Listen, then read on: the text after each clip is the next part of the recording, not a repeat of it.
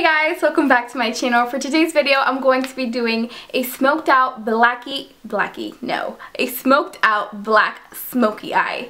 I hope that makes sense. I love doing these kinds of looks, and I just realized that I really don't have any of these on my channel, so I wanted to do one for you today. I was like, yeah, I'm totally gonna do something very Valentine's Day themed, and then I got some black and some more black and some more black, and then I created this and I was like, oh, that's not Valentine's Day, I don't think. So it's like a very vampy, like dark Valentine's Day. I hope you guys enjoyed this look. It really is super simple. It looks a little bit intimidating and it probably looks really hard, but honestly the key thing here is blending. Yeah, if you got a good blending brush and you got some time on your hands, you can create this look. It really isn't that hard. So I hope you guys enjoyed the video, and if you want to see how to get this blacked out smoky vampy Valentine's Day look, then please keep watching. Jumping right in, I'm going to start off by priming my eyes with some concealer. I'm going to be using the Maybelline Better Skin Concealer to do this.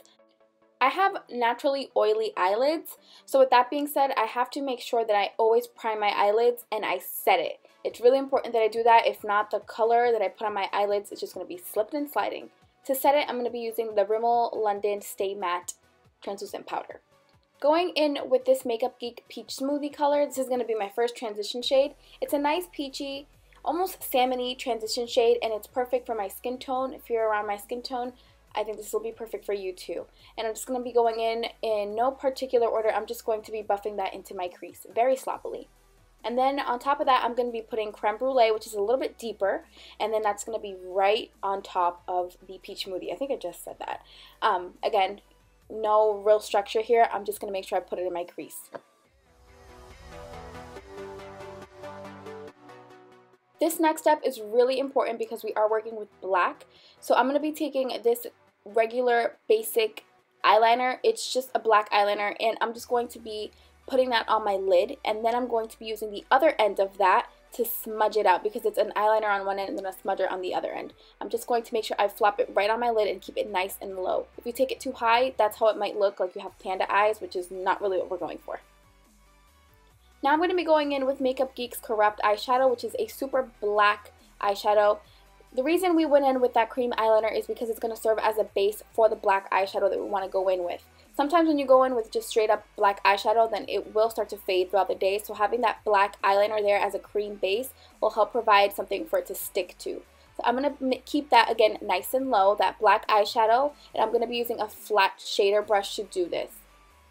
Next, I'm going to be going in with this Morphe eyeshadow in the shade Caramelized. It's a nice brown eyeshadow. It's perfect because it's not too warm and it's not too cool. And I'm basically going to be using this as a blending color to basically transition the black into a more faded brownish grayish color. Now, be forewarned, this part is going to take up a lot of time.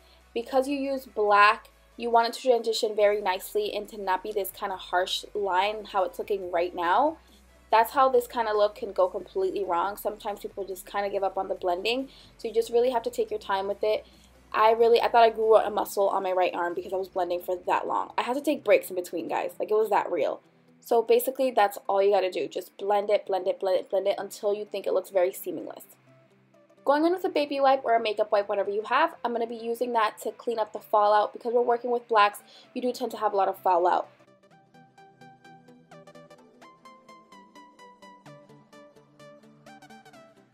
Liner today, I'm going to be using NYC's liquid liner. I can't really do this on camera, so I'll be right back. Hold please. Now I'm going to be going in with Smashbox Full Exposure Mascara just to give my lashes a lot more volume because the lashes I'm going to be using today are very voluminous, which are the Vegas Nay Allure Grand Glamour eyelashes. Jumping straight into my face, I am going to be priming my face with the Benefit Porefessional. It's this little tiny one that I had laying around here because I couldn't find my big one for the life of me.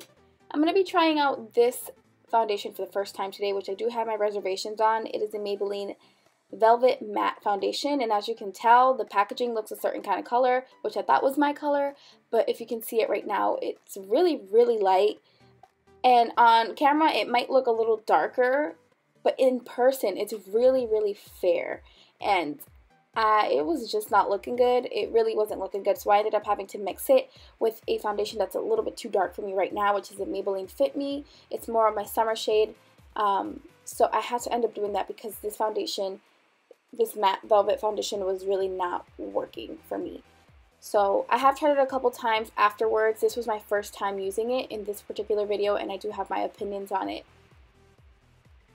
For concealing, I'm going to be using that same concealer that I used to prime, which is the Maybelline Better Skin.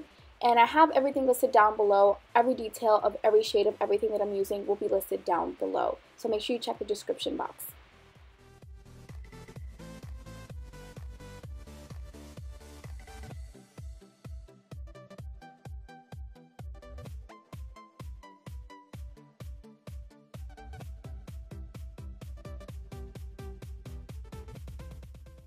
Once the concealer is fully blended, I'm actually going to be baking again today. I think I did it in my last tutorial too. And to be completely honest, for the past year that baking was a trend, I really thought it was more gimmicky than anything else. But holy crap, it leaves me so matte and it leaves my concealer looking so flawless. Honestly, I don't think I'll ever stop baking ever again. I'm honestly just going to skip through my brows super quick just because I did a tutorial on that, which is really in-depth. I will link it down below.